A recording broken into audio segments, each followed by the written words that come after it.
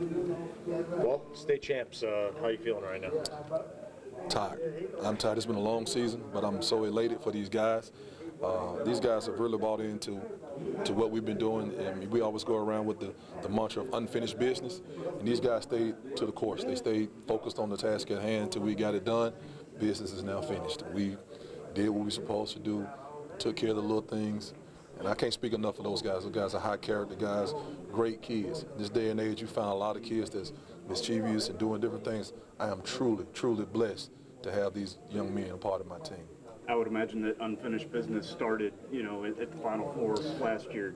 No, it actually started. Yeah, it did. Actually, it started in the regionals. The regionals the previous year when we were 10th graders. Unfinished business. We started that because we felt like we left something on the floor, and they've been hollering that since day one. I mean, since after that game.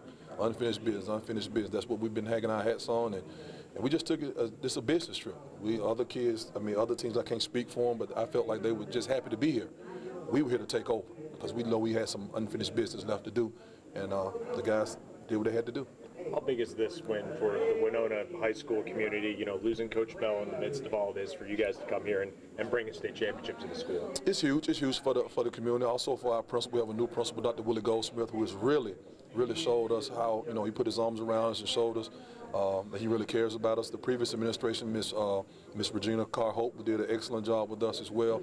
But losing a pioneer, a man like Coach Bell, it really hurt. But these kids have lost a lot over these past 4 years. They've lost friends, they've lost loved ones, and all this. And we just rallied behind them and made sure that we take care of business for them, and that's been their angel for them. So I think all of them looking down on us, smiling right about now.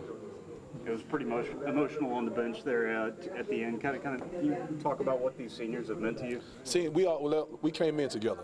My first year, I kind of got it kind of late in the school year, right before school starts, so I really didn't have a chance to really build a team. That next year, these guys came, but they were all freshmen, so we just went through the rigors together. First year, 15 and 15 as freshmen. Second year, 21 and 11.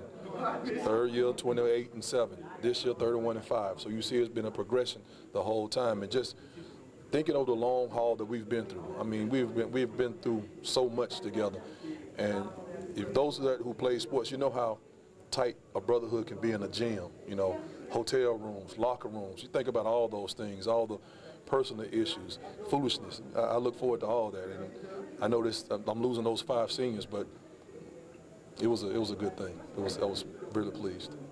You guys are obviously 5A state champs, but where do you feel like you guys can play with anybody? Yeah, well, since the season's over, yes, we can. We can play with anybody. We played the Mountain Brooks, and no disrespect to them, but we beat them. We supposed to went back over there and played, but the untimely death of Coach Bell. But I think we, if not the best team in all classifications. We played everybody. We played the Hoovers.